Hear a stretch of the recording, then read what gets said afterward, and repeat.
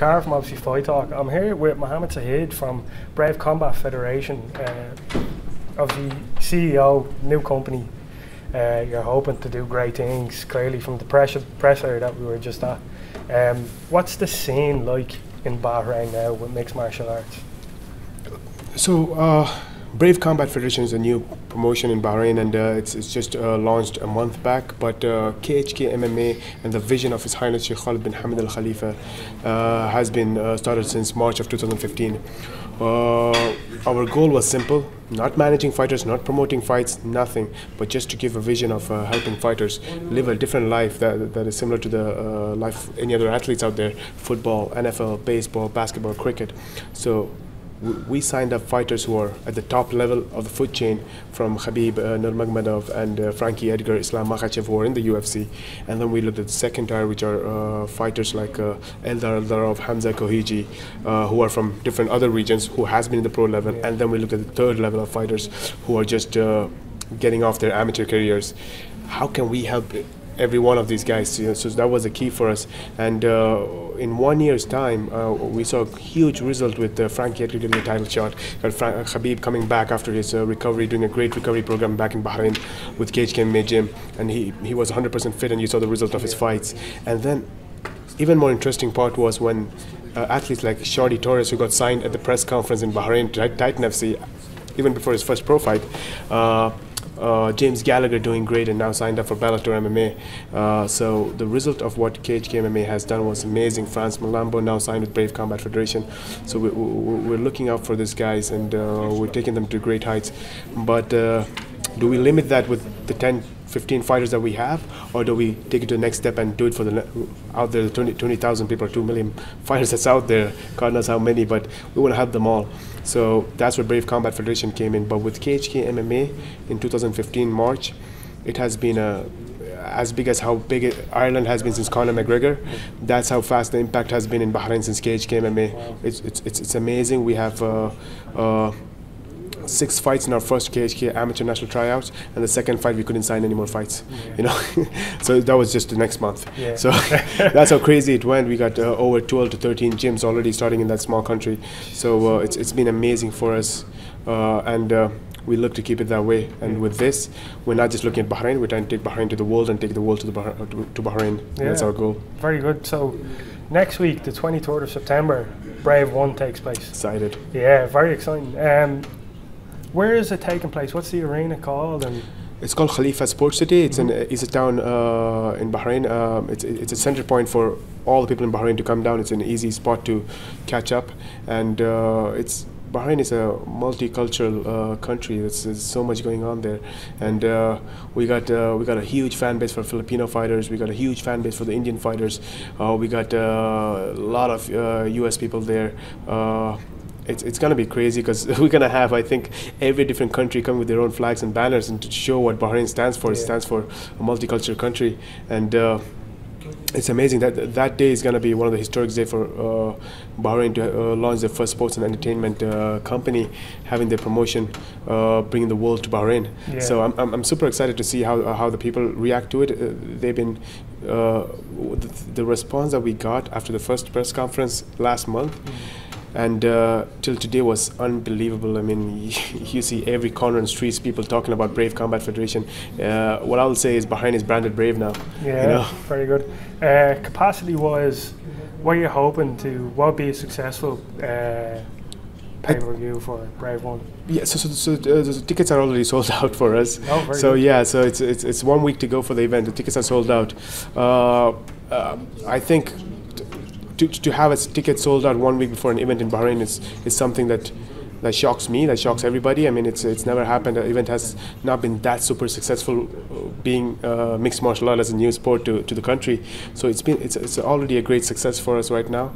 But we are not limited to that. I mean, we're not limited to Bahrain. So what we're thinking is, what impressed the people the most is that we're bringing down the best fighters and keeping those fighters there, but giving a lot of support to the people who wants to support this fighter. So we're just looking for how can we make this fighter feel so good, feel comfortable, and have the support that they get. Bahrain being a multicultural country, every Filipino fighter that come to Bahrain, believe me, they're gonna feel like they're in Philippines. And every Indian fighter comes to the country. We have 600,000 Indians in Bahrain, so they're gonna have a lot of fan base coming out there. We got the embassies of Philippines embassy, Indian embassy, all of them supporting them. So it's not just the fight fans, but we're having the government backing them. It's unbelievable what's going on in Bahrain right now. So it's MMA fever in Bahrain. Oh yeah, amazing. Yeah. So obviously it's in Bahrain. People around the world will want to watch Brave One. Best place to watch Brave One. Bravefights.com. That's the best place to watch it. And just not the Brave event. You're gonna have a lot of content from Brave. We have episodes, I Am Brave episodes. We have Brave episodes on the main event and co-main event. It's all released right now. There's one more Brave episode, part 2, is gonna be released in the next 2 days. So it's a lot of content for them to watch, understand the fighters. I mean, they will really see from the episodes. It's not that what we see in most of the promotions about how cool the fighter is.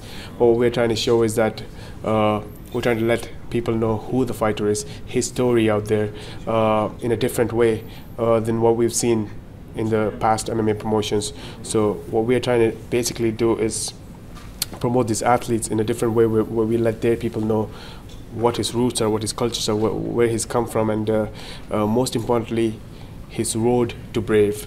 And that's most important for us, because being in Brave or how it works doesn't help as long as the road is explained properly to these people and they really understand what these fighters stand for. Very good, very good. So if we get away from Bahrain for a minute, obviously you're doing your presser in Dublin today. Yeah. You hinted on it earlier about how big mixed martial arts here is in Ireland. Clearly you have plans to come here. For sure. It was hinted in the presser sometime in spring. And you're looking at probably about 1,000 seats. Like, you know, it's a good ask for, you know, well, a lot of people here wouldn't know much about Brave. Obviously, hopefully after the 23rd we will. What's obviously the dream for when you come to Dublin? For me, 1,000 seats is me being nice, actually. But see, what I think is, after Brave the first Brave, they're gonna know a lot of stories about these Irish fighters, and now that they're gonna know stories about the Irish fighter, but they're gonna have the world talk about the Irish fighters. My goal is to let their stories out to the rest of the world, and Ireland knows their fighters. What we want to see is, my goal of coming to Dublin is to show the world, this is the fighter that I spoke to you about, this is the country that I spoke to you about, and this is where MMA is having the biggest impact, and I want to show the rest of the world the story of Ireland and their MMA fights, and that's why I'm here. And it's just not just Ireland, but the whole of Europe. They have strong fighters, tough fighters, excellent quality fighters, and so much passion in the sport. Let the world know it. And like I said, that's our plan, is to tell the story, not to look for a story. And I think I'm good at telling stories, so yeah, clearly, that's what I do. Yeah. What's the plan for that? How big do you want to be? Like, we have Bama here, which would be Europe's biggest promotion. Do you want to aim for Europe or higher? So that's an interesting question. I mean, I always tell people, when it comes to the MMA business, there's two kinds of business in MMA. There's big dogs who are at the top of the food chain, and then there are promotions that are regionally big promotions. And believe me, I've had all my fights in India. My students have been fighting all their life in the Middle Eastern promotions, and they're all regional promotions. I got friends who's been fighting in Brazilian regional promotions, the biggest of them. But what I don't understand basically is that, how are these fighters who are going to be regionally promoted get international recognition if the promotion itself is a regionally top promotion? So what we say is, we want to be a promotion that's going to tell the story of these fighters to the world level, and we are there to go face to face with the biggest promotion, not to compete with any promotion. That's not what we stand for. What we want to do is, how can we tell their stories better to every country that's out there, to every fighter's families, their friends back in their country. And I want our fighters, a fighter from Ireland, a fighter from Bahrain, a fighter from Brazil, India, their families to hear his story from the rest of the world.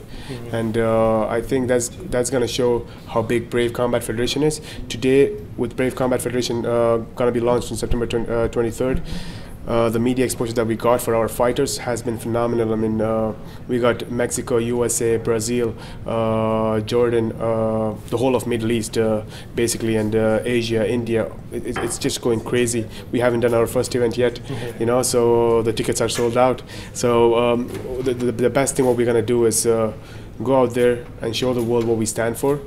Now, my question for the world is, or let's say the fighters, who are the real product of the sport, is do you want to go sell your story, or do you want a promotion that wants to tell your story? You know, so that will answer all the questions and how big we're going to be. I think we're going to be a global promotion, a global force in the next 2 to 3 years. Thank you very much, Mohammed. Pleasure is mine. Thank you for having me. Thank you.